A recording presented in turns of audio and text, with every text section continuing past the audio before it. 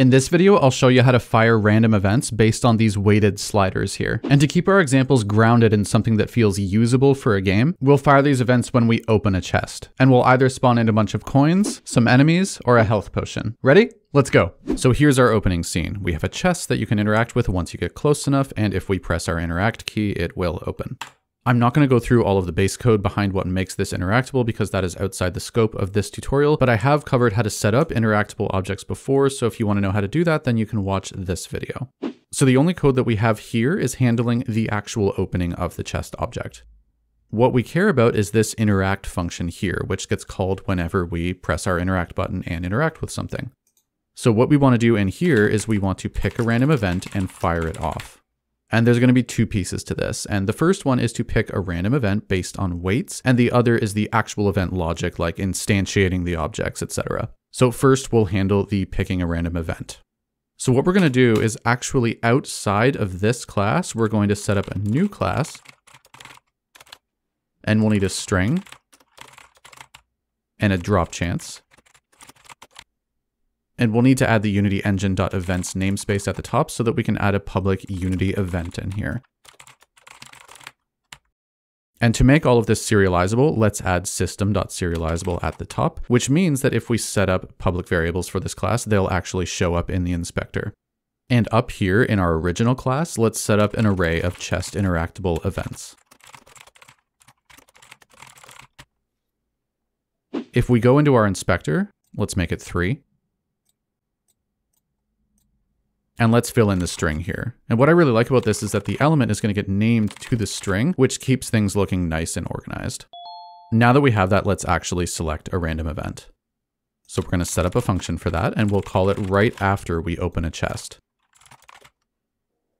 And first, we want to calculate the total drop chance. Then we want to pick a random number between 0 and that total drop chance. And now we want to have a cumulative drop chance. And to do that, we're going to loop through all our chest interactable events and increase our cumulative drop chance by that event's drop chance. And if our random number between 0 and the total is less than or equal to that cumulative chance, then we'll fire the event. And then we'll return because we no longer need to continue this function after that. So for example, let's say we set all 3 drop chances to 1. So we're going to pick a random number between 0 and 3. Then we go through each event. Now this is 1. Is this less than or equal to that? No. Okay, then let's keep going. Now this is 2. Is this less than or equal to 2? No, then it's going to be the last one. I hope that makes sense. Let's set up some quick debugs to test this out with. So we'll set up a function for each one and put a debug.log statement inside.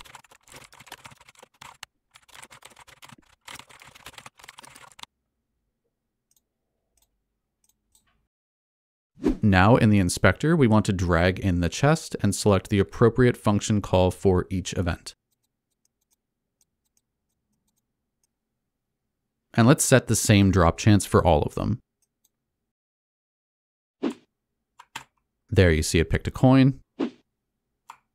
Now it picked a health potion. So now we know that our math is good. It is picking random events. So let's set up the actual logic starting with the coins. And I am going to go through all of this fast, so slow me down or pause me if you need to. To make this easier, let's just go ahead and set up all of the variables that we're going to need right now.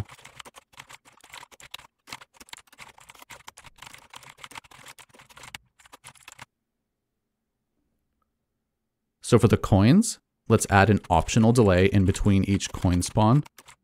Both can look really cool depending on the style that you're going for.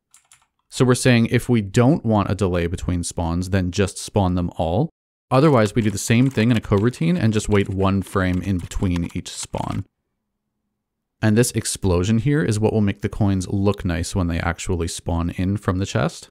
We're picking a random direction, normalizing it, and then multiplying it by a force, and then actually applying it to that coin's rigid body.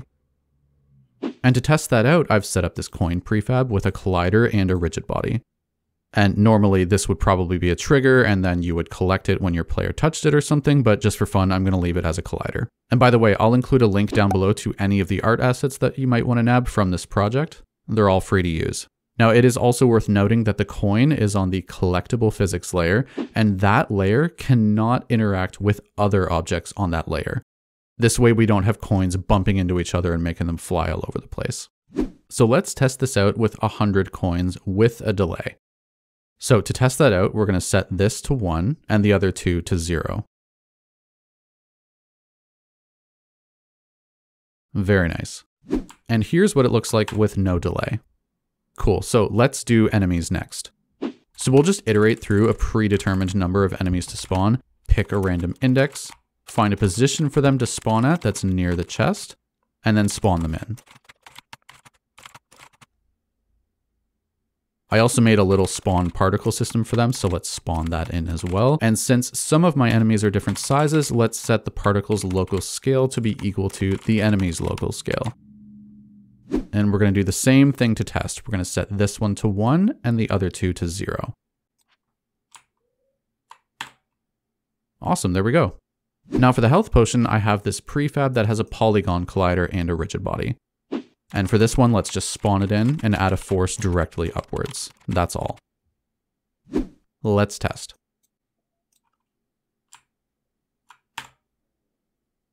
So now you can just adjust the weights accordingly. If you want them all to have an equal chance of spawning, then you can just set them all to 1. But definitely play around with it and have some fun. There you go, guys. I hope you enjoyed. Like the video if you liked. Bye. I want to give a very special thank you to all of our Hall of Fame patrons, Jakob Yondok, Christopher Nichols, Zondra Kessler, Fontaine Wade, Brainwaves to Binary, Couch, KB at Bird Tech Games, and Ian Oral, as well as our early access patrons. Ken Waite, Mason Crow, Mr. D, Liquid Egg, Alexander Prestis, Jude Greaves, Felipe Gomez dos Santos, Ober, Francesco Lanamata, Bill Guo, Alone on Mars, Alex Friedman, Jenny Rathliff, Neil, Ben Kerberger, Lucky Tales, Aiden Serve, Adarsh Kumar, Merler, and Anastasia Shamalina. If you choose to support us on Patreon, you can get early access to all of our YouTube videos, monthly alpha builds, and more.